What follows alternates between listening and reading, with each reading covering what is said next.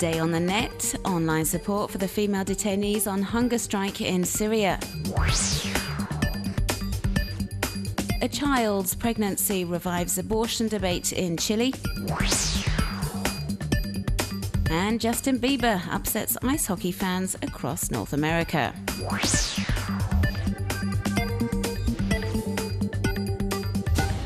According to reports from Syrian human rights groups, female detainees in a Damascus prison have been on hunger strike since July 1st in protest of their detention conditions.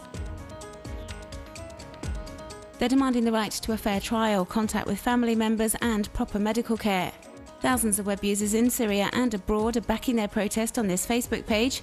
Some have posted photos with messages pledging support with references to Ramadan currently being observed around the world. Others have produced digital posters voicing solidarity with the political prisoners who are generally held without charge, calling for their immediate release. Many have also taken to social networks to share concerns over their state of health, as some of the female detainees are reportedly pregnant or seriously ill. This YouTube video, for example, looks at how women who have been thrown in jail since the start of the uprising against the Bashar al-Assad regime are being treated.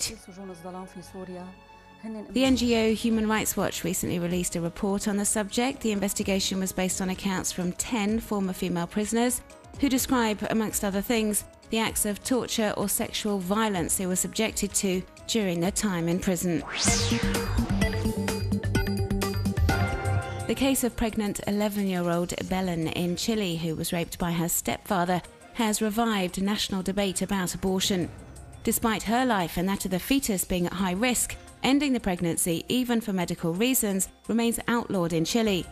Local web users are outraged and are demanding immediate changes to current legislation. Many have turned to social media platforms to urge the authorities to legalize abortion, particularly when the pregnancy poses a threat to the mother or unborn child. Web users have also pointed out that the harsh legislation only really affects the poor, because wealthy women have access to safe procedures, even if they break the law. Chilean organisation Miles is also campaigning for the decriminalisation of therapeutic abortion and has posted this petition and video online. The clip features some of Chile's public figures urging their government to change current legislation to allow for the termination of high-risk pregnancies. The campaign for women to have the right to decide what to do with their bodies is reminiscent of the movement started in El Salvador back in May in support of Beatriz, who was also facing a life-threatening pregnancy. Thousands of web users have rallied behind her, appealing to the authorities to lift the abortion ban. The campaigning didn't pay off, unfortunately, as the authorities denied the request and she was forced to give birth, but it did open up debate on what remains a highly sensitive issue in the country. Ice hockey fans in North America aren't happy and intent on making their feelings known via social networks. This is what upset them: a Twitter photo showing Canadian pop singer Justin Bieber posing with a Stanley Cup, the championship trophy awarded annually to the NHL playoff winner, and which this year went to the Chicago Blackhawks.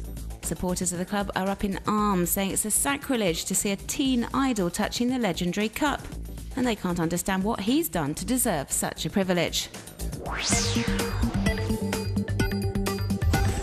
Thanks to Google Maps, you can now take a walk around Diagon Alley, the district in the Harry Potter stories where witchcraft and wizardry students go to do their shopping and stock up on all sorts of supplies. You can take a closer look around the neighbourhood and even explore some of the shops, like Ollivander's, the Magic Wand store, or the Weasley Twins joke shop. A real treat for Harry Potter fans everywhere.